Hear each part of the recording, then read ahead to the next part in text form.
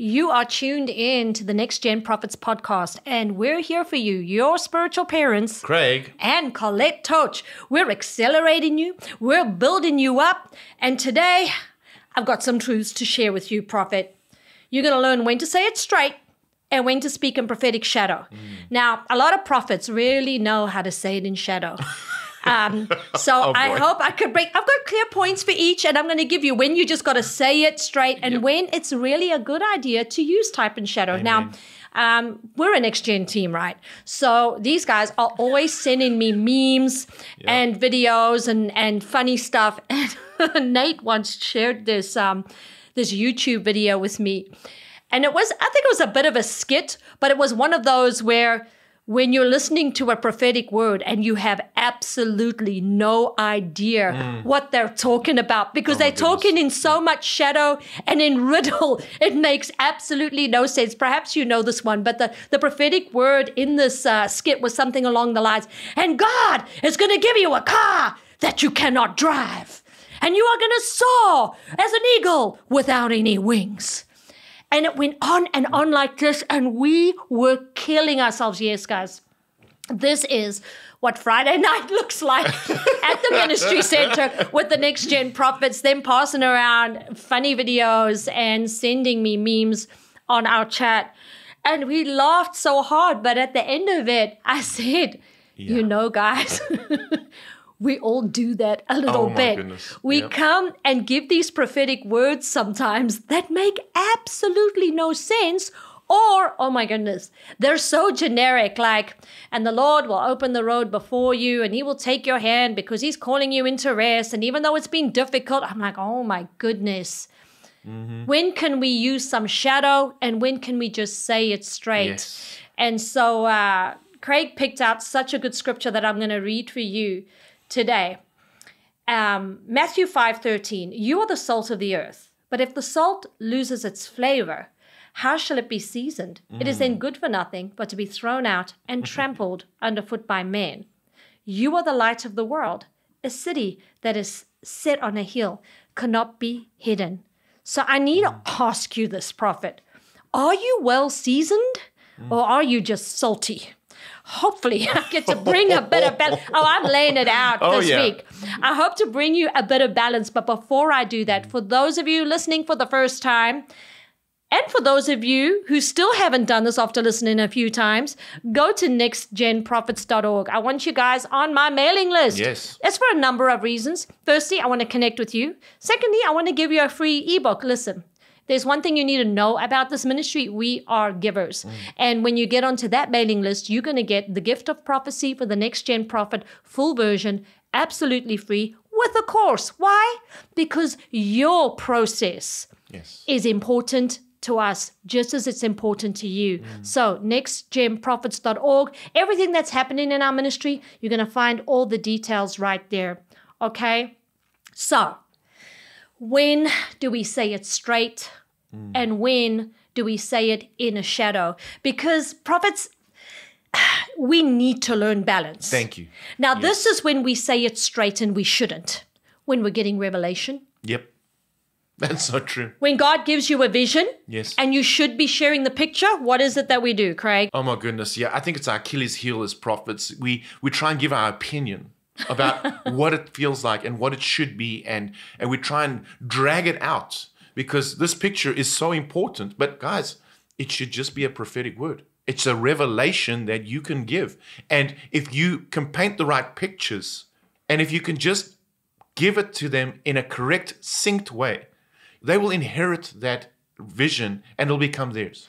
You know that the danger about being too direct with words of wisdom and also of any vision that you get. As you know, guys, if any of you have read my book, The Way of Dreams and Visions, I share a lot there on types and shadows. We as prophets, we are built to see in types and shadows. So if we're praying, we're seeing waterfalls, we're seeing rivers, we're seeing babies being born. And the biggest mistake that we can make is to think we're seeing it straight. Now listen to me carefully here, because I've seen this done more times than I want to see it, is that there's a prophet praying for someone And in the spirit, he gets a vision. He gets a vision of a new car, an upgraded car. He sees first a small car, and then he sees a big car. And he goes, aha, God's going to give this person a new car. So he opens his big old mouth, and he prophesies over that person. God says that new car is on the way. And this guy hops and skips out the meeting. He's like, woo-wee, baby, let's go. We're going down to the dealership. God says I'm going to get a new car. But that, you see, it was a shadow. Yeah. It was a shadow. It was a vision. And if you're getting your revelation through visions, through dreams, 9 times out of 10, you guys, it's going to be a shadow. Yes. What God was really saying is that his ministry just got an upgrade and he needs to drive faster. He's been going too slow. He's been taking his time on the road that God put him on, and he needs to amp up his ministry. He needs to take his leadership up a notch. He needs to study more. He needs to run harder. He needs to invest more. But no, instead of doing any of that, you know what he's doing? He's at the car dealership. And that's because a prophet didn't know the difference between a type, a shadow, and saying it straight. Know your shadow, prophet. And I love what you're saying here, because it puts a pressure on you, prophet, to actually become a specialist. I like what you're doing here, Colette, because it's putting the pressure on these prophets to rise up and to be the specialist God's called them to. Guys, if you're prayed up and you've learned it up, I know that's not a word, but I'm going to just use it because I'm prophetic right now, and I just need to tell you, when we know our types and shadows, when we know where we're coming from. I love what you said. Your dictionary is so important to so many prophets, because when they come now to minister and they do get a prophetic word, they know what God's trying to say. Don't try and please the person. Please Jesus. Ooh-wee.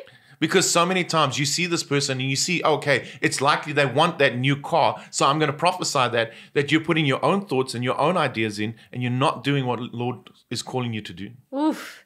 Guys, this scripture that I said, you are the salt of the earth, but the salt loses its flavor. I know that it can be interpreted so many ways, but don't you understand that your type, your shadow that you share, those pictures that you get, that's the seasoning. Yes. That's the seasoning. Don't be salty, be seasoned. Yes. You can just share the vision. When is it time to share the prophetic shadow? When you receive a vision. The second time is when you prophesy. Yes. When you're prophesying, just prophesy the pictures that you see. And this is great for those of you who are in a fivefold ministry team and are working with a teacher or a pastor. This is fantastic because you can prophesy the type in the shadow. A teacher will immediately pick it up. Would it surprise you that teachers find my Way of Dreams and Visions symbol dictionary probably even more important than prophets? And that they are the best dream interpreters? What? Isn't that our thing? Listen, as prophets, we get the visions. Yeah, that's right. We receive those downloads. But honestly, some of the best interpreters of dreams are teachers. Why? Because they know the word so well, and so they recognize the type and the shadow. So when you see that vision, when you get that prophetic word, just prophesy what you're seeing. Amen. Prophesy the waterfall. Prophesy the dry ground. Have you read the prophetic words of the Old Testament prophets at all, you guys? I have called you to tear down and build up. I mean, even the Ezekiel, Jeremiah, Isaiah, all of them prophesied in type and shadow. This is our strong point. So just prophesy what it is that you see. Don't try and add any of your ideas to it. And then thirdly, when you have to bring that tough word of correction, there are times where God's going to have you bring that tough word. Yes. We make the mistake as prophets to think that now we need to say it straight. Now I'm going to get on to when to say it straight without the type and shadow, okay? And perhaps it's surprising you, because when you need to tell somebody straight they're in sin, you would think that now's the time to drop the pictures, right? Let's drop the flowers and the cars and the babies and the symbols, and let's just say it. You sinned. But can I remind you of how Nathan dealt with King David? Exactly. And here comes Nathan, who could get his head chopped off by the king, and he uses a type and a shadow to pull out the same kind of sin that the king was in, and he commits the king to a choice, a decision, and then says, but king, that's you. That's just what you said, Craig, at the beginning about the vision. Yes. When you share it, how they then inherit it. Exactly. That's exactly what happened. Exactly, because, you prepare the way. And that's where you need to be so in tune with what the Lord's got for you, prophet, because so often if a person is needing a direct word, if you give a direct word at the beginning, you prepare his heart for the seed. Sometimes they're not ready. Sometimes they're a bit insecure. And by giving them a type and a shadow, you open the door for them to actually open their hearts to the Lord. You see, that's why we need to have this balance. We can't be one or the other. We have to be in tune with what the Lord is trying to do in that moment. And if you come prayed up and you're focused on what the Lord's wanting, it's so quick to step into either or. So yes, the next time you get that word of correction and that hard word, prophet, why don't you just step in with your vision? Why don't you step in first, let your prophetic word lead the way. And then as their heart opens, then by all means, you can say it straight afterwards. How many times have you tried to lead with the shadow? Amen. Yeah. And when you didn't lead with the shadow, what happened? Probably got your head chopped off, right? Yep. Yep. It's okay. You're not the first nor the last prophet that's going to be under that fire. That's why we have this podcast. We're there to help you. We're with you all the way. We got you. So then, when is it time to really say it straight? Now, have you noticed that every single one of these podcasts, Craig and I, we're not afraid to say it straight to you. We don't talk to you in riddles or types or shadows. We're like, alrighty, prophet, you got to shut up. Okay, you got to stand up. Now you've got to sit down. Now you've got to dance to the left. We're like, use some tact. Use some tact. Yeah, we've been very direct with you. Why? Because we're preaching. Yes. And we're teaching. The time to be direct is when you're preaching. Now, prophets, why do we mess this up? Why does a prophet get up there and they're type and shadowing their entire message that you sit there going, I wonder what he really means. What does he mean by that? Or they just share this lengthy allegory or this dream and you're like, and your point is what now? Because when you're preaching to an audience. If you use shadow when you should be straight, you're ending up becoming that YouTube video we were all laughing at on our Friday night and passing around. It's like you need to know when to just share the vision. And when you're preaching, look, yes, of course, if you get a vision, you can share the vision with them while you're preaching, but then you need to give it to them straight afterwards to say, this is what the vision means. Don't leave it up to interpretation, especially when you're preaching to a full crowd. Don't leave the interpretation up to them. Say it to them straight. Now, the second time to say it straight, and I'm flipping the scripture on you, is when you're the leader. Remember I said share in a type or shadow if you have a tough word to bring. Yes. But say now you are the pastor of the church. Say now you are the elder and you have got a revelation from God that somebody in your congregation or somebody in the team is living in sin or has done something that is completely unacceptable. Now is not the time to type and shadow it, okay? Because they will walk away from that meeting going, man, that was a good meeting with pastor. I wonder what he meant. And they will carry on sinning.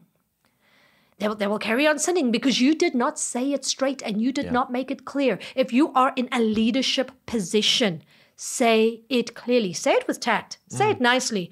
But now is a time to say it straight. The third time that it's time to drop a little bit of the type in the shadow is when you're counseling prophetically. Now, if I'm ministering to someone, this especially relates to inner healing. You will find yourself flip-flopping between the shadow and saying it straight. So when do you say what? It's like this. When you have a vision, just share the vision with the person. But when the vision is a bit obvious that you're getting a word of knowledge of a very specific time in their lives, you need to say it straight.